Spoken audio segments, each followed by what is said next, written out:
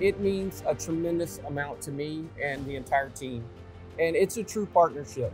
If there is technology out there that can do a job faster, better, easier, more reliable, absolutely, we'd love to have that technology. Rolls-Royce has a long, extensive history of understanding vertical lift capability and really applying all of those lessons learned to make sure that we have the right product and the right capability for the Army customer.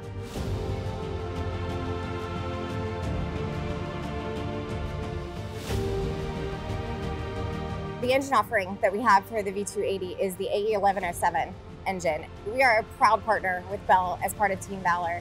It's been a really exciting last 4 years of close collaboration working with them to develop a full inlet to suppressor propulsion system solution that ingrains our power plant with their V-280 platform. And that relies on a lot of the extensive collaboration and expertise that we've had not only in tilt rotor technology, but tilt rotor technology with Bell through our history of the V-22. There's a level of trust between Bell and Rolls-Royce that I don't think you can find anywhere else in the industry.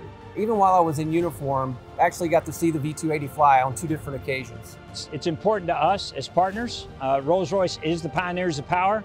These are American-made jet engines that are very durable, very proven. They've been proven on the V-22, so the risk to the schedule is low. It's very low risk. The technology's there and been proven, and we think that it's going to be an easy adjustment to go from the 1107 in the V-280. It's going to give us the capability we need to meet the requirements of the long-range assault aircraft. In the AE family, you have over 80 million flight hours.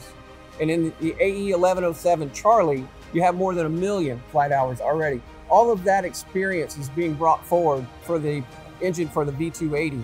And while you're building and creating a new aircraft, the opportunity to put a proven engine and pair that in, will lower the overall risk to ensure we're successful. In my job today, working on the 1107 services program, I can imagine myself boots on the ground being the recipient of the services, of the support a Rolls-Royce would provide.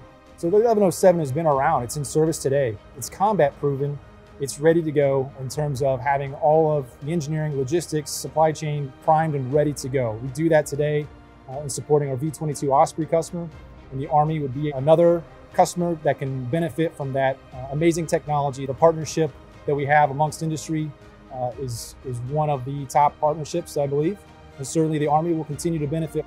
The power capability provided with the 1107 engine on the V-280 tilt rotor platform also provides additional growth potential for the Army in order to meet their future capability needs. It's good for, right now, low-risk entry solution for the customer, but also has that growth potential for them to be able to do their future capability needs as well.